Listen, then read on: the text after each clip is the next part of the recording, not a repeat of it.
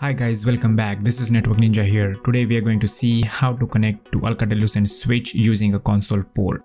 As you can see, Alcatel Lucent Switch has a console port on the front side of the switch. Alcatel Lucent Switch comes with a DB9 connector. We will connect this DB9 connector to the serial port on the laptop.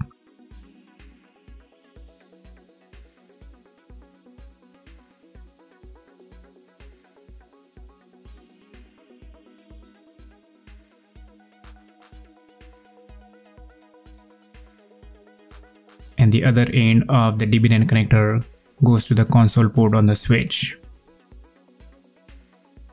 If your laptop doesn't have a serial port, you can use something called as a USB to serial connector, which you can buy it on Amazon. I will put the link in the description below, which will look something like this.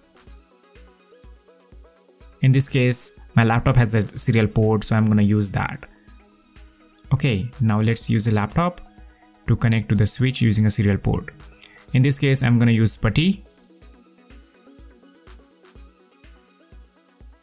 I have saved a session for my serial connection with a COM port. If you don't know what your COM port is, you can go to a device manager on your computer and find it there. In my case, I am using COM port 5.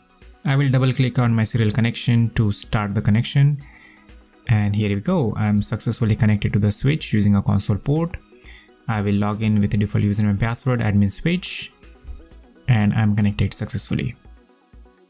This is how you can connect to Alcatel Lucent Switch using a console port. If you like this video, don't forget to smash that like button and subscribe to this YouTube channel. Till then, bye bye. I will see you in the next one.